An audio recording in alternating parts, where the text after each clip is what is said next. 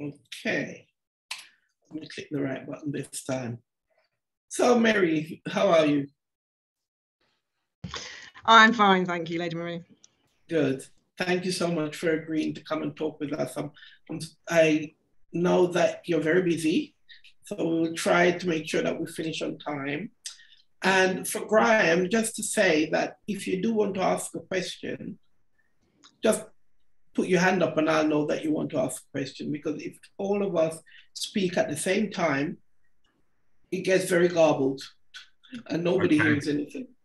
Okay, thanks. So, no problem. So one of the first things, Mary, I wanted to ask you, I know you are only representing the wheelchair services that you work with currently, but I think there's some questions you may be able to answer, which will probably cover all the wheelchair services under the NHS. Now, when it comes to funding for wheelchairs,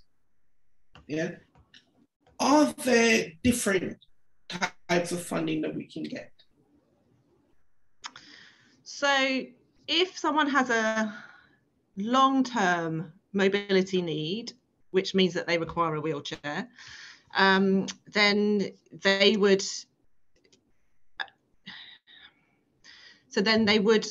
should be able to receive some funding from an NHS wheelchair service.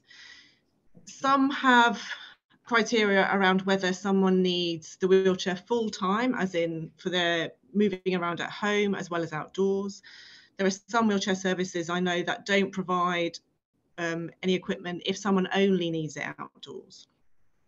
So, so they can walk around at home. But if someone is a full-time wheelchair user, they've got a long-term need, then should be eligible for some equipment from, or some funding from their local wheelchair service. Other places that we do often tap in for funding, perhaps for some parts on wheelchairs that we might not necessarily fund ourselves, like things like seat risers or powered elevating leg rests, or other things that perhaps are a little bit beyond the scope of what we normally provide. Sometimes we tap into funding from the clinical commissioning group for that person. Sometimes we're able to do that. Sometimes we're able to get some additional top up from charities, such as the Spinal Injuries Association and or other charities if people have been perhaps in things like the military, or for clients who've got things like motor neurone disease, we work quite with that particular charity as well in order to get some kind of top up funding. Access to work, so that's through the Department of Work and Pensions. Sometimes again we can work with them to get a bit of extra money if that's needed for something that specifically means that particular wheelchair will work for somebody in their working environment as well as something that they're using at home. So so those are the few kind of like other funding streams that we try to tap into. And sometimes people can also perhaps put a little bit of their own money in when we're ordering a chair if they want to add in something that we wouldn't normally provide. So so we try and work with that. So now I've heard people talk about we don't have the personal, but also I've heard about the voucher scheme. What is the voucher scheme? So the voucher scheme was introduced, I think, in something like 1990. I'm thinking something like 97, but I might be vague about those dates. It was introduced quite a long time ago in order to try and give people a little bit more choice about what they could get from an NHS wheelchair service.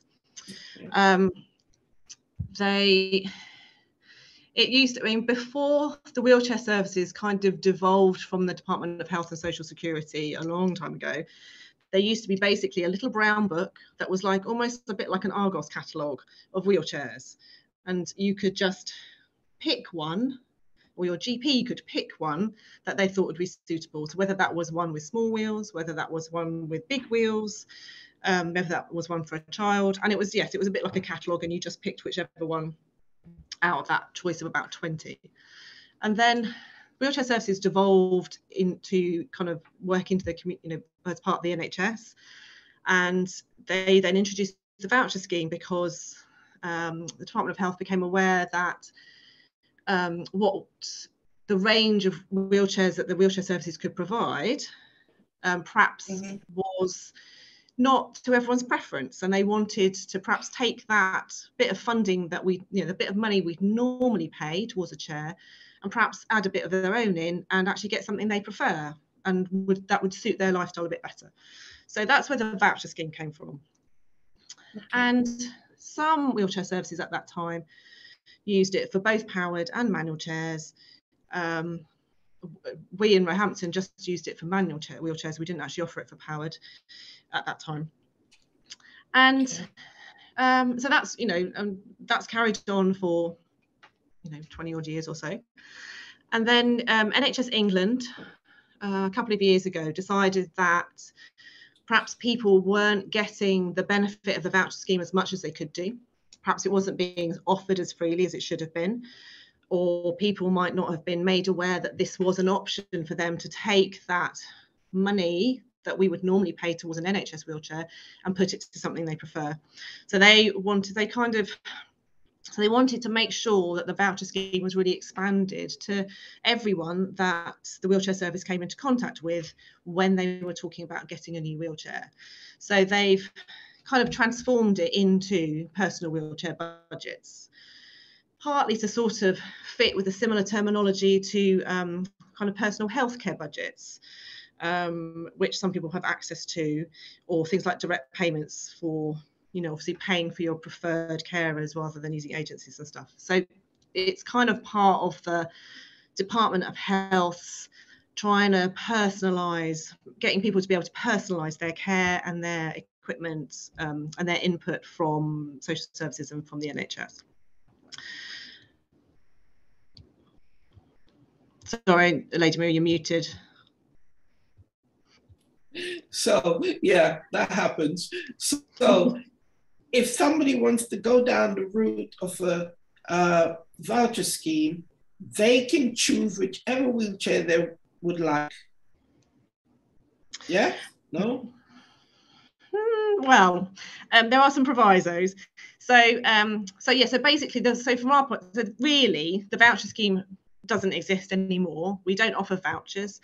We now look and discuss with everybody and tell them about how much their personal wheelchair budget is worth and how much they could use towards a chair they prefer. The chair that they would prefer or would like to choose, it still has to meet what we would decide is their clinical need. So can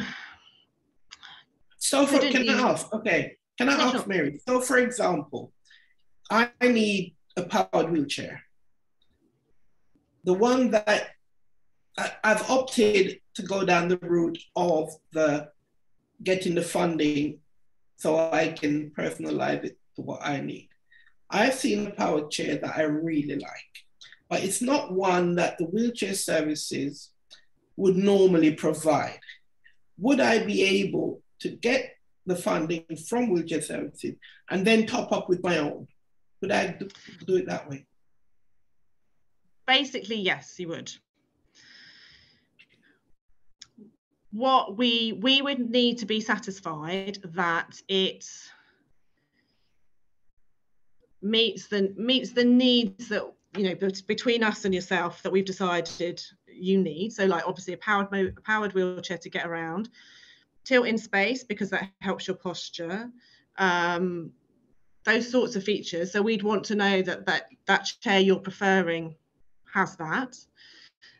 We would also want to know that you're buying it from a reputable agency, so you're not buying it off eBay or Amazon. You're buying it from a company who could help out if there were warranty issues, or offer you advice-free maintenance, so that you're not taking NHS money, the money that we would contribute, getting something completely random and outlandish that in a year's time falls apart, doesn't do the job, doesn't last for you, and then you're stuck, and then you probably would come back to us and say, actually, this didn't work out because it fell apart. Can I have some more money? And we're like, well, you know, it is supposed to be able to last the kind of average lifespan of a wheelchair, which we would, for an adult, say is about 5 years. So we would expect to not have to contribute to any other piece of equipment, other wheelchair, within that 5-year span. And what about servicing? If say we did use the scheme in that way and did get a wheelchair that was approved, when it comes to servicing the wheelchair, what happens then? So the reason that every wheelchair service has a particular range of wheelchairs that they will provide directly to somebody, that they don't have to pay for. It's kind of essentially on loan long term from the NHS to that person for as long as it suits them and meets their needs, and obviously is in good working order. Wheelchair services can't provide or maintain every single type of wheelchair, model of wheelchair that is out there, because there are thousands. And if you're going to get your repairer to be able and confident to have the knowledge to repair a chair effectively, you have to stick to a small range that they know and that they can work with, and that they can source the parts easily, hopefully. So if you wanted to get something that was completely off the NHS range, that is not a chair that is within what we would normally do, then we would call that a third party option, and that would be something you would be responsible for the repairs and maintenance and servicing of that chair. Within the personal wheelchair budget, we do calculate an amount that allows for repairs within the personal wheelchair budget, but invariably something like probably a power chair beyond the NHS range would essentially swallow all that money, and you would have to top up a bit more yourself. So, Brian, do you have any questions you'd like to ask? No, I'm really kind of wanting to kind of get an idea about how wheelchair services operate in different parts of the country. I'm speaking to you from North Yorkshire, and I've had a particular experience over the last 20 or so years, and I'm familiar with the voucher scheme. I know a little bit about the personal scheme that Mary's just been talking about, but I've got the impression as time has gone on, whether this is a money thing or not, I'm not sure, that maybe like everything else in life at the moment, that budgets get tighter, the options that I'm being offered are not as perhaps generous, if that's the right term, as they have been in the past. And I mean, I suppose I've got lots of kind of issues really, and I don't want to kind of go into all of them right now, but it's surrounding things like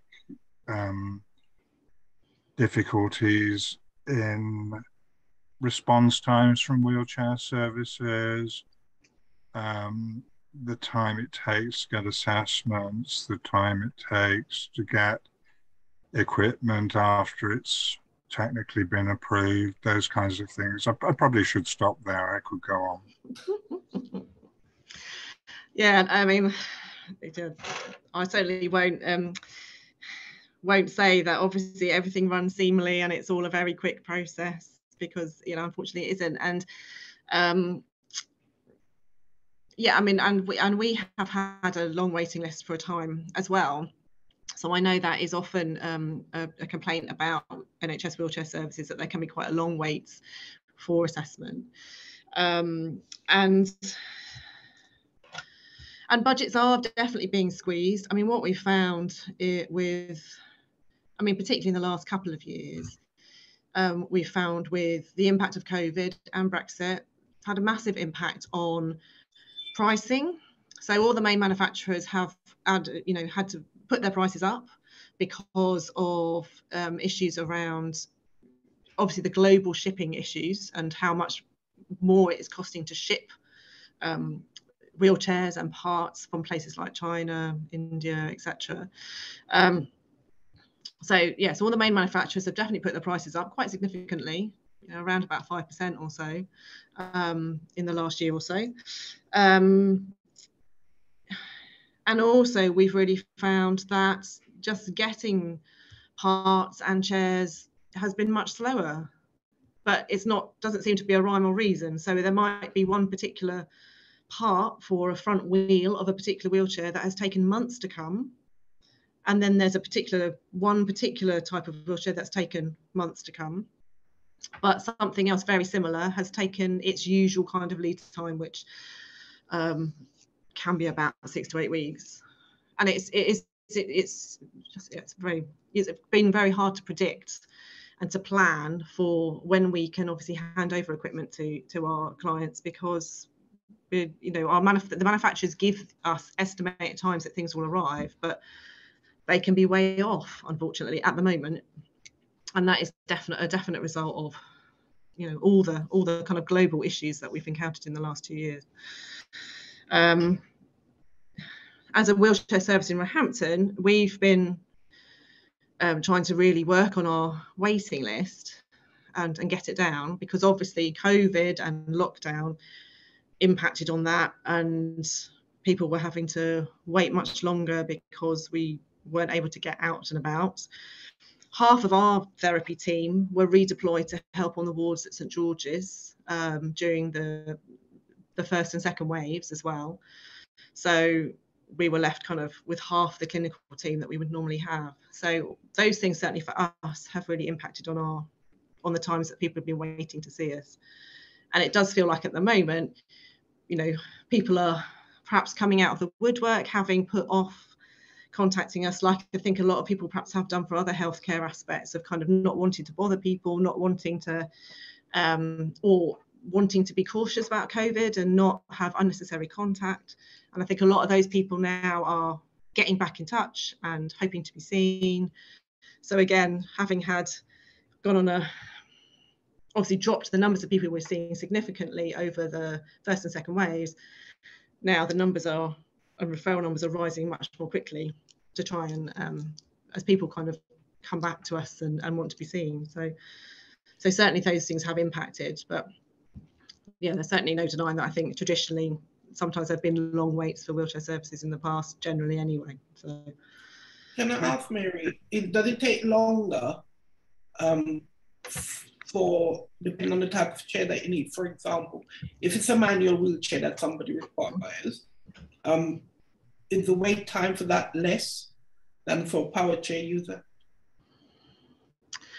Not necessarily. It depends on how involved the assessment needs to be, really. So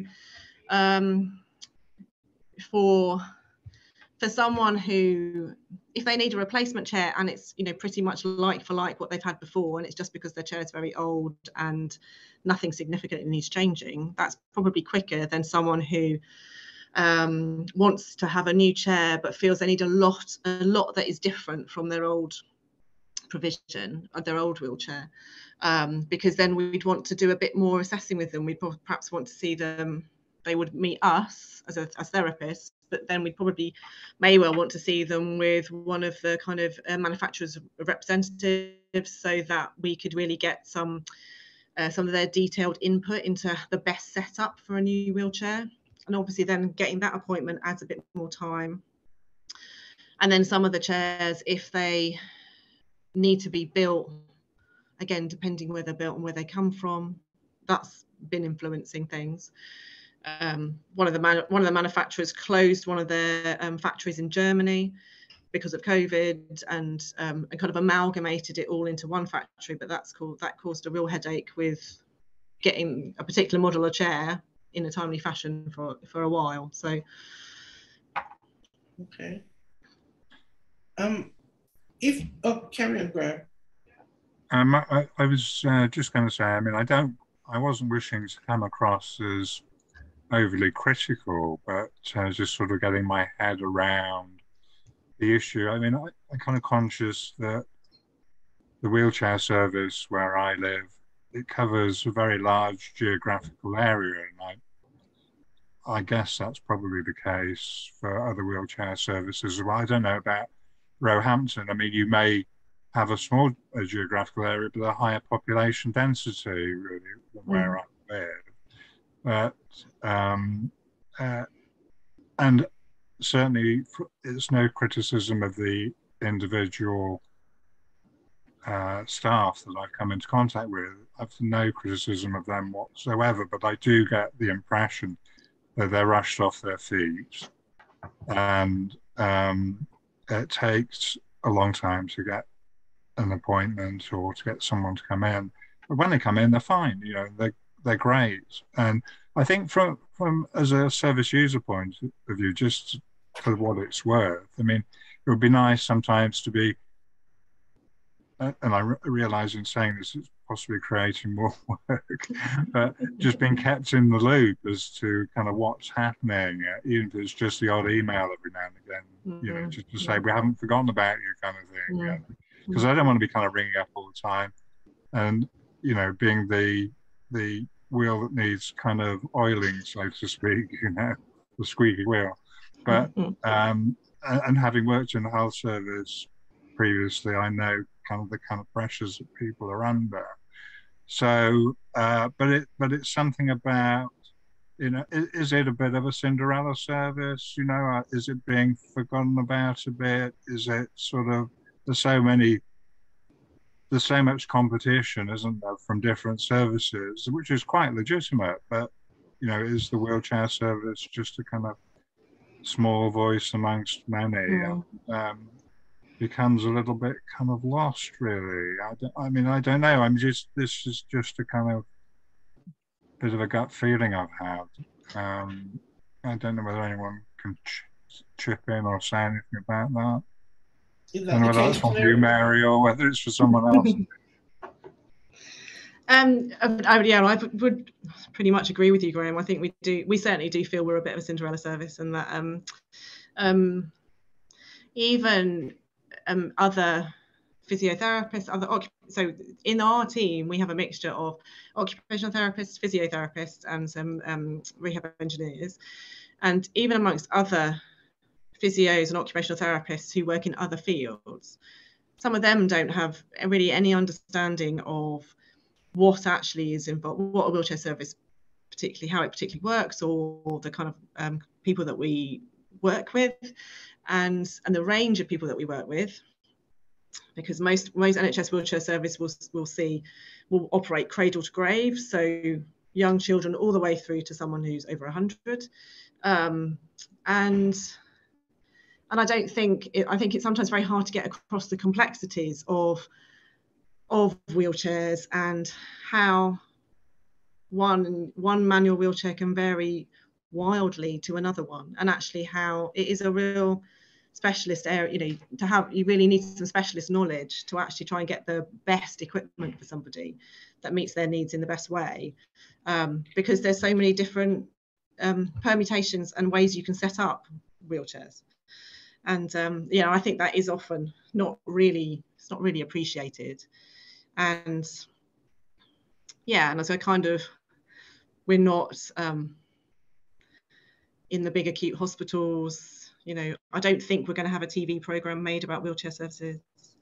You know, so we're not glamorous, but never mind. But I think anyone who works in a wheelchair service thinks it's a really valuable place to be. But yeah, we don't get kind of like highlighted for kind of increases in funding.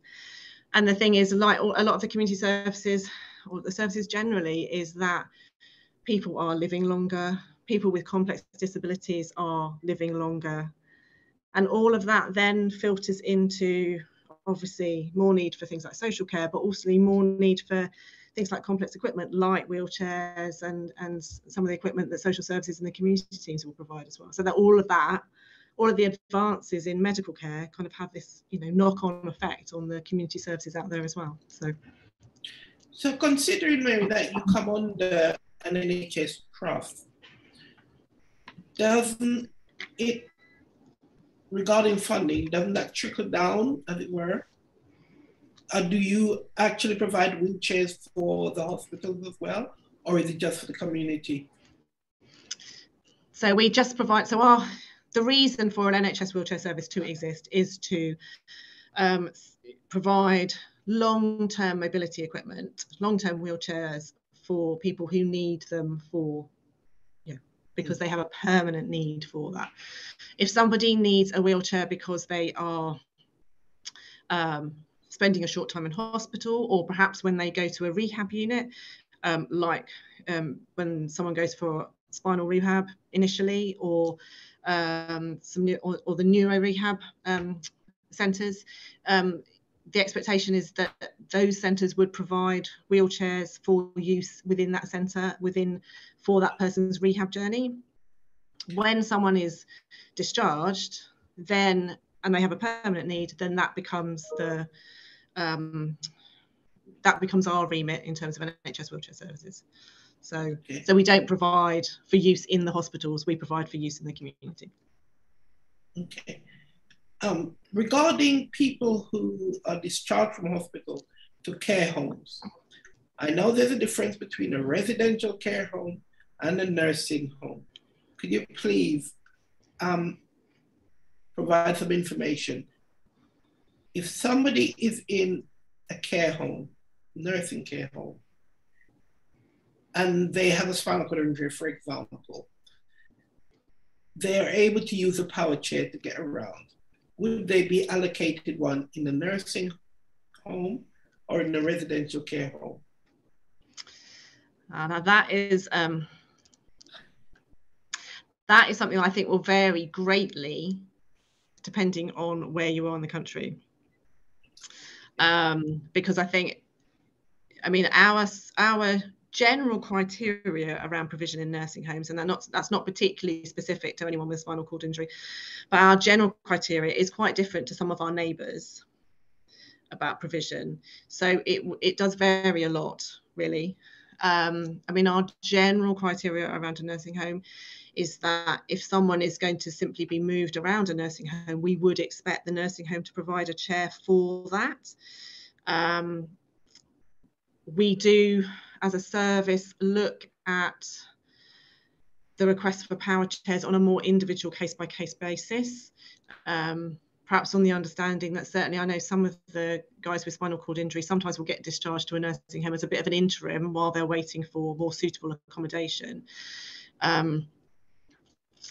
So it does, but we don't automatically. Some services, if someone's got some complex postural needs, but aren't it for a manual wheelchair that offers a lot of postural support, but aren't going to be moving themselves independently, some services will provide wheelchairs for that into nursing homes, and some don't. So it's quite individual depending on the service, on the NHS wheelchair service, really. Because we support in our role, as a charity, more and more people we're seeing being discharged to care homes. And whilst we know it's supposed to be an interim measure, sometimes they're there for 18 months, 2 years, and so on. This person, if they had the opportunity to get a power chair, they'd be able to move themselves around. And of course, we're seeing that that's not happening. So this is why I'm asking the question, because, at what point is it considered that although it's an interim placement, at what point would they say, for example, if the only space place that could be found for that individual maybe in a nursing home, and is there a difference with the nursing home and the residential care home in regards to what wheelchairs are provided? Is there a difference? We don't particularly make a distinction as a service. So, but again, other services may do. Yeah, because that's something that I've heard, dependent on whether it's a nursing home or it's a residential care home. That will dictate whether the individual will get a power chair or not. Yeah. Do you have any questions, Graham or Anna? I don't think so, not in respect to what you've just been speaking about. Okay. Okay, so it was mainly the length of time that people have to wait for their chairs. Well, yeah, I'm just kind of getting a general feel. I realized that we're a kind of small forum today, but I guess I was hoping to get an idea about people's experiences in different parts of the country and picking up on what Mary was kind of alluding to about the differences between different services in different places. So, um, I'm just wondering if I'm an outlier or whether my experiences are fairly typical of other people's experiences, really. Yeah, I suppose on social media you see a lot of questions sometimes people are asking about wheelchair services provision, and they would highlight certain wheelchair services that they're not happy with. So I think what it is that we need, perhaps when we have an assessment, an explanation is given to the individual to more or less give them a realistic expectation of timings. I think Because managing, sometimes, sorry, go sorry, ahead. no, I was saying, I think managing expectations is always very important. It certainly would be, well, it would be helpful to me, but I'm sure it would be helpful to other people as well. I think the other thing is that I've only kind of come into contact with wheelchair services about maybe 3 or 4 times in the past 20 years. So it's not a service that I'm coming into contact with on a regular basis. So it's again a sort of trying to kind of just take the temperature of how things are and whether my experiences are typical and whether I should be making more of a nuisance of myself or just just how do we kind of make things better so that me as a service user gets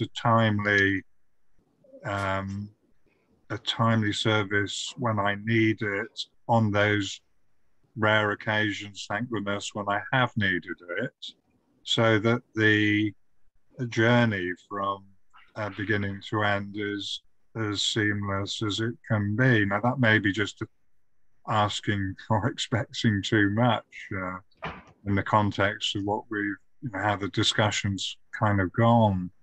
Uh, so, it's really just that sort of just kind of getting a kind of feel, because I mean, I've recently been in contact with wheelchairs. I've recently acquired a new wheelchair, but the process for getting that wheelchair probably started 2 years ago. And for reasons not all of which are clear to me, it's taken that length of time. I mean, partly because I was originally provided with one which was unsuitable for my needs. And so we had to kind of go back to the drawing board and then get another one, which these were NHS wheelchairs. Previously, I used the voucher scheme. So I was getting, I'd say, probably better quality wheelchairs, but which I was contributing to financially myself. No objection to doing that. But on this occasion, I was kind of assured that I could get a suitable wheelchair via the NHS. So I gave them the benefit of the doubt and went down that route. But it seemed to take a bit longer going down that route than if I'd said, can I have a voucher or can I have a personal allowance or whatever the terminology is now. So it's interesting to hear what Mary and others have had to say about this, really. It's a bit garbled, sorry. Yeah, I mean, it's certainly possible that I think if you were going, down I can see how that would potentially happen in terms of if you've gone from the voucher scheme and you're now looking at getting an NHS wheelchair, how that might possibly take a little bit longer, just because perhaps we would be having to book in an assessment to look at that type of chair with one of the reps or a supplier, and fitting in with kind of demands of seeing other people as well at the same time. Whereas I think if people go down the route of finding a chair for themselves and using the contribution from the NHS, sometimes I think that can be a bit quicker, because you can link in with that supplier perhaps a little bit more easily, or find perhaps your diary is a bit more flexible than the wheelchair services, so you can save a bit of, sometimes I think that can save a bit of time,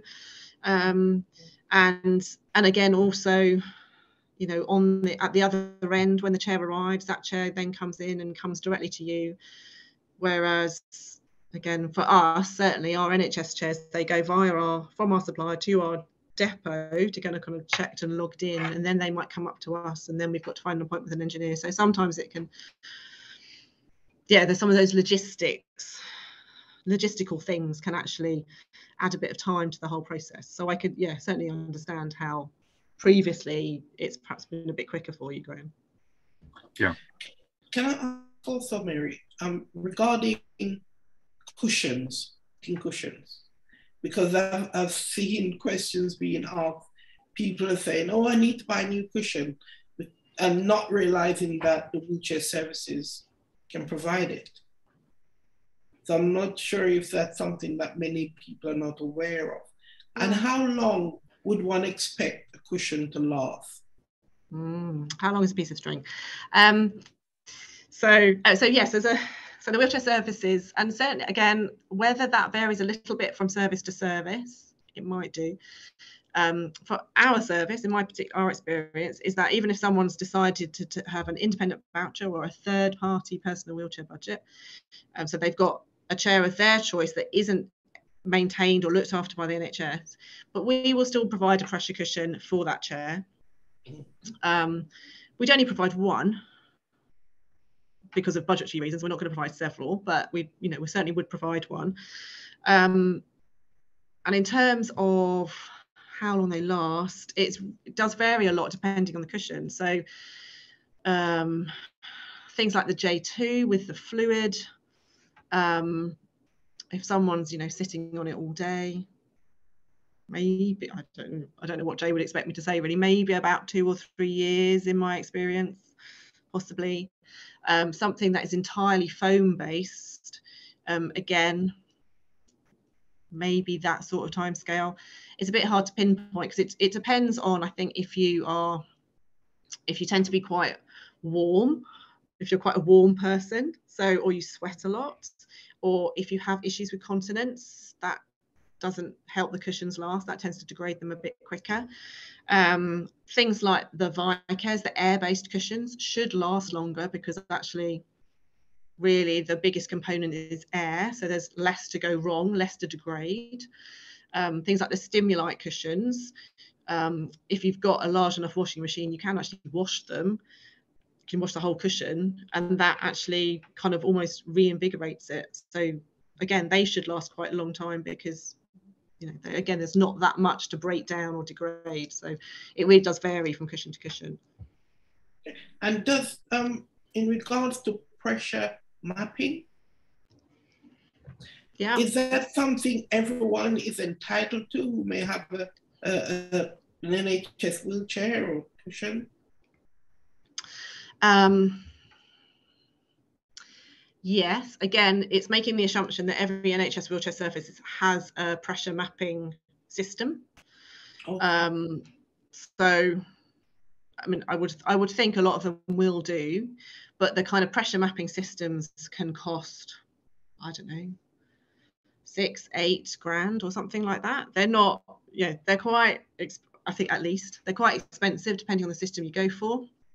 We've got we're kind of trying to look into getting a new system ourselves, which will probably try and get either some funding from the kind of like the hospital charity might help us with, or perhaps some of the kind of the pot of capital funding that the trust has for bigger spend. It's not something that we'd be thinking would come out of our regular budget, because it's a big cost.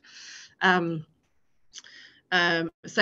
again, it might be that some of the smaller wheelchair services perhaps have less access to that sort of money and that sort of funding, so they might not have one. So, you know, I don't want to say that it's something every wheelchair service would have, because I'm not sure it necessarily would be.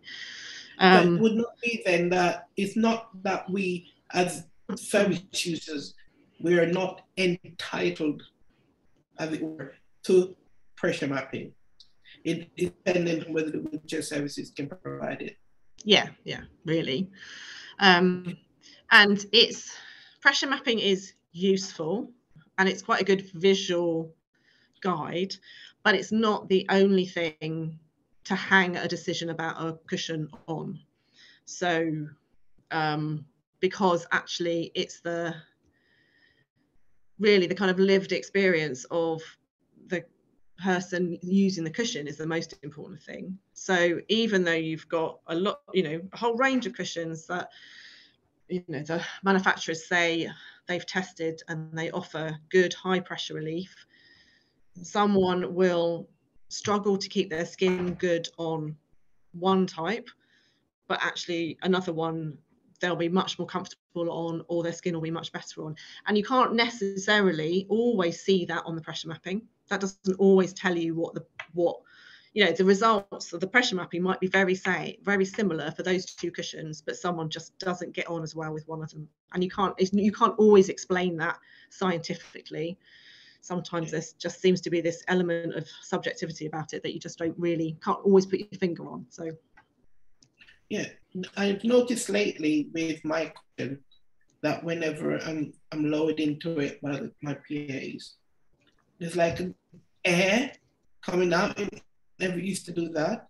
Is that telling me that I've looked at the seams to see whether it's split and the foam's coming out, and it's not, but I can hear that really, it never used to do that. Does that mean it needs changing, you think? Or it's getting near its end of life? It never used to do it. Yeah, I don't know. But from seeing last time we saw you, I think we did decide we'd get you a new cushion, because I think you have had it about 3 years or so. So it's kind of like, it feels like it probably, or longer. It does feel like it's probably the time to just say, let's not get it to the point that the seams burst and you get that awful fluid out of the J2 that then sticks to everything. So yes, I think. So I think we did say that, didn't we? So yeah. So Graham, it has come in later, Mary. We'll talk about that later. Anyway. Yeah. So Graham, how do you get your cushions? You get it from your wheelchair services? I do, yes. I was interested in that conversation. I use a J2, and with my new wheelchair, I got a new J2 cushion, and it wasn't until I got the new cushion that I realised how bad my old one had become. I mean, I do experience some pressure, and but I kind of manage that okay. But I've realised that probably the cushion that I was using wasn't exactly helping. And it hadn't occurred to me really to think that I may have needed a new cushion. It was a J2 I probably had about 5 years. And I think what has happened, well, I've had a couple. One did burst, going back to Mary's comment about the goo, which wasn't very nice. But the other one, I think the actual base of the cushion had become compressed, and it was also bowed. So the new one was much firmer, had much more, I guess, pressure relieving capacity, and was straighter in the wheelchair. So it was immediately more comfortable to sit on. It improved my posture, part of what the difficulty was. And part of the reason for getting a new wheelchair was because of my postural difficulties. I needed some lateral support because I tended to kind of lean over to one side. So it was a combination of getting a new cushion and a wheelchair that had some thoracic support. But yes, I mean, I think one of the things that became clear to me was really just to keep a weather eye open on the performance of my cushion, more so than I perhaps previously have done, if only for the integrity of my skin and comfort, and maybe having neglected really to be as aware as I should have been about how cushions degrade over time. I perhaps just kind of just went on thinking it would last forever in a rather naive kind of way. And until the gel comes out, it's all right, you know. But not the case, Your Honour. No. Well, if you have no other questions for Mary, I have no other questions for Mary, and Hannah is not saying anything. Hannah, if you wanted to ask a question, you could put it in the chat. Sorry, I was just listening. I also work for SIA, so I was just intrigued on how it worked. I used to work at Stoke, so I'm interested in wheelchairs and mobility and things. So. Oh, okay. Okay. All Thanks, right. But no problem. Well, thanks, Mary. Thanks for all the info, and I hope to see you soon. Yes, yeah, I'll drop you an email. So.